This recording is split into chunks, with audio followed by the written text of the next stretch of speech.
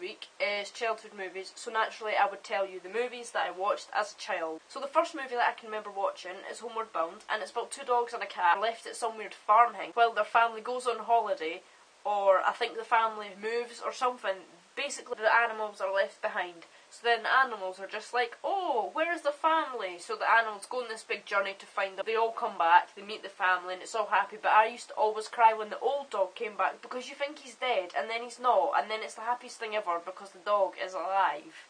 And I cried every single time. Another film is Harry Potter and the Philosopher's Stone.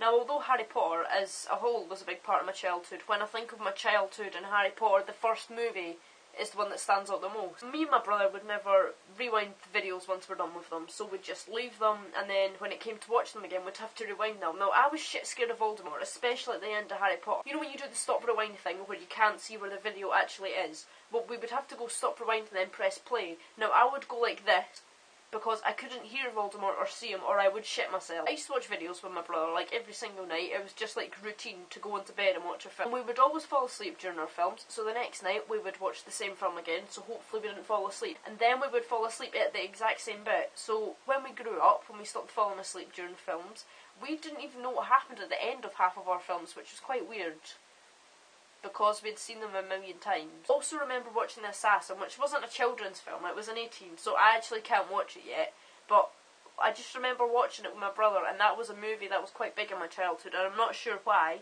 It's just a movie from my childhood. The Witches is another favourite of mine, and I used to always think that the Grand High Witch looked like my mum. Not when she had, like, the mask off, when she was that horrible looking thing, but when she had the human mask on, I used to always think she looked like my mum, and then me and my brother would always be like, oh look mum, it's you! Thank you for watching, and I will see you again next week. Goodbye.